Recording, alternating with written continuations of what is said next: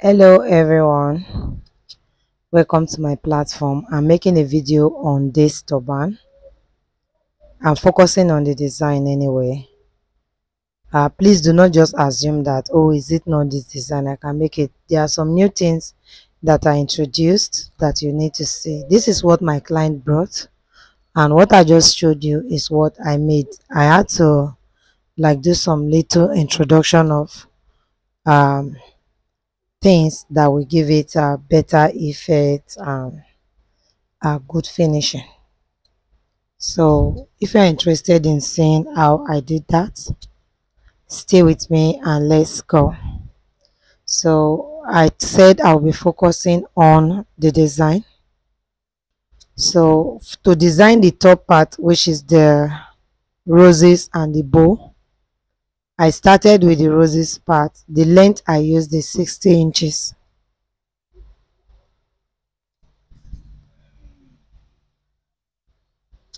So I used 60 inches, that's the length, and the width of 13.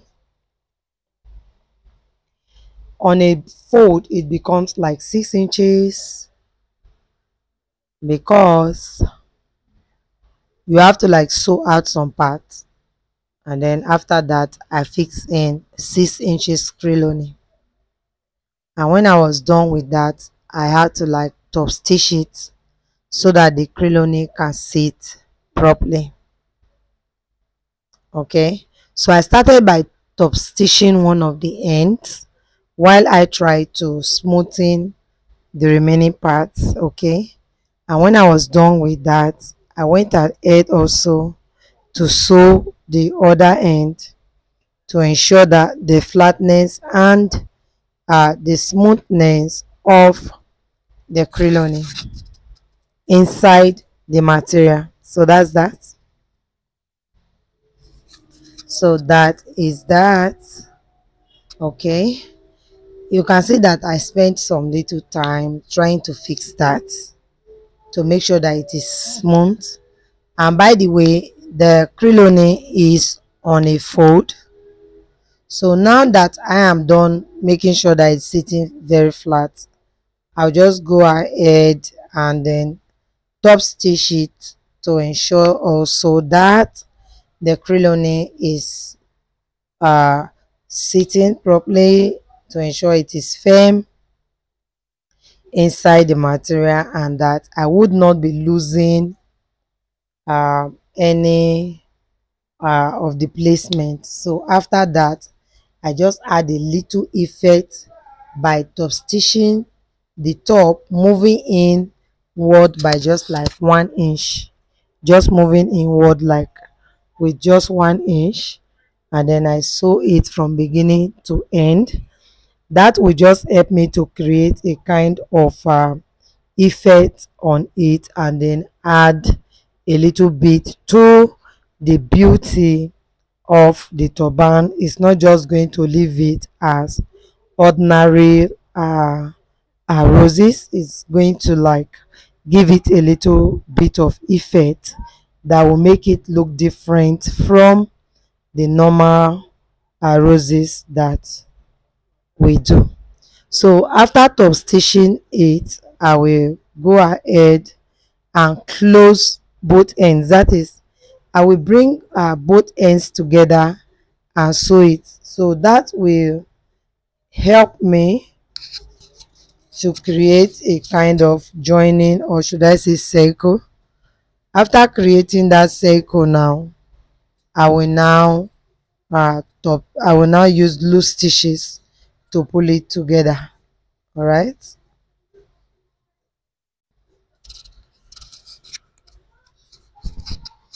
so you can see that I'm actually cutting out the excess crinoline from each of the ends to allow only the materials to be visible there, and such that when I now top stitch it, the material will be the only thing showing. No need for crinoline showing there. All right, so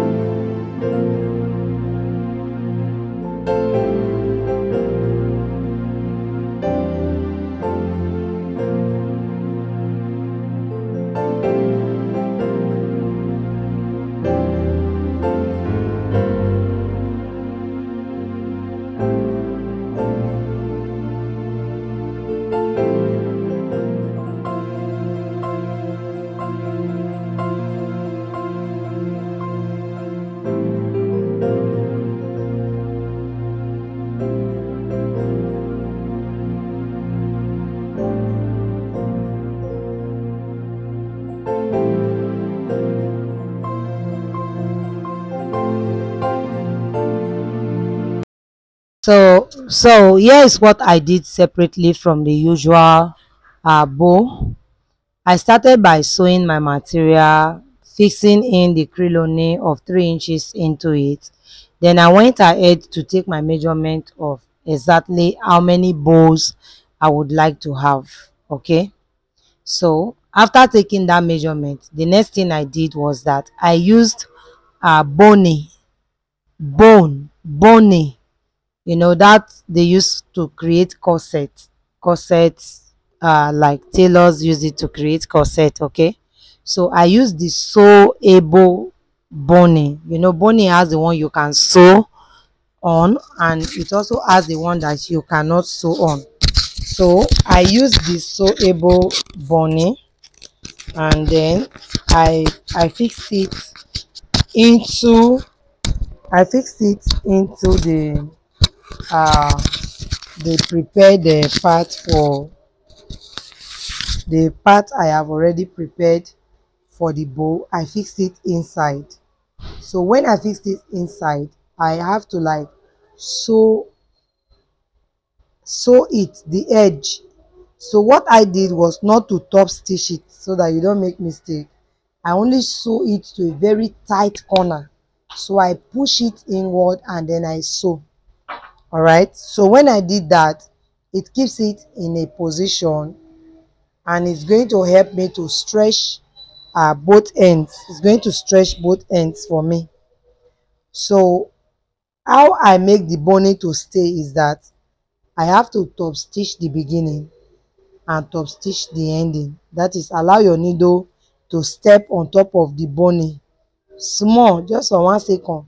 That one will make sure that the boning can no longer move, be free to move inside the space that you have given to it. All right, okay. So what I'm doing now, I did for both ends. I did it for the right, I did it for the left side. So it's going to make the bow to be very stiff, and it's that stiffness that I would fold. And when you fold it, it's not just going to relax the way every other one would just relax. It has a special effect, a special standing effect. Okay, so you can see the base of the turban I have made. I don't know if I've made this type of base in my channel, but I believe you can make it. If after watching this video I even see up to 10 comments, 10 saying I want this turban base tutorial, straight off I will put it up. All right, I don't want anything that will hinder you at all. So if this base is something you feel, don't mind that every other person can do it. If I can get just 10 people that say I cannot make the base and I'm interested in it, I will go ahead and make it. Okay, I make video on it. But for now, I just felt it's not too important. I believe that a lot of people can just create this type of base. So let me just focus on what I did to get this design outstanding, different from what my client gave to me. So that's why I did not do the cap, the base. But if anybody, just 10 persons, I see up to 10 comments that say I need training on the base, I will go ahead and do it. All I want is for you to be able to create your work and do it well. In fact, I'm going to send I'm going to post a picture before this video end of a work that one of my students did, and she sent it to me. Man, I was shocked. That's what I want. That is, after watching videos from this channel, you should prepare your own as a pro, as a boss lady. That's what I want, my friends. That's what I want. All you just have to do for me is encourage your friends to view and subscribe to this channel. All right, that's all you can do for me. You can't come and pay me now. You cannot come to my house and say I want to pay you, or you want to tell me that I want to send you money. That's not what I want. All I need is subscribe and ask other persons to support the channel. It's okay for me. I want you to be able to watch videos from this channel and you do well with your production. It's enough to give me joy. I'm sincere about that one. Okay, so if you see the loop I used to wrap it, this bow together now, you will see that I added acrylonine inside. I just want it to be bold. You know, if you use ordinary material to wrap, it will just be flat, it will sink inside, it will not be well defined. Like when you add acrylonine to it, there are just some little things we do that makes the difference in our work. All right, but of course, those of you that have been following me for some time now, you know that I'm not that type of person that want to hide the secret of what I do. If I say I have a community of people, subscribers that I'm interested in, I should be able to be selfless towards them. So whatever works for me, I want to show it to you. Let it work for you as well. All right. So you can see that when we use this method to belt, the material cannot just relax inside and looking like I don't know, it's not usually like professional. But you can see this one now after belting it. You see the belt is outstanding, the bows are outstanding because we have both crinoline and bony inside. All right, so after this we'll just go ahead and fix it to the turban and we are done for the training of the day. I do hope you enjoyed today's training. God bless you. Thank you for staying with me. Watch out for more videos and please encourage other persons to like us, subscribe to our channel, watch our videos, encourage them to follow us on all our social media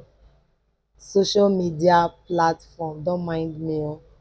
All right, so thank you very much. I would be seeing you in my next video. For now, it's good night. Bye.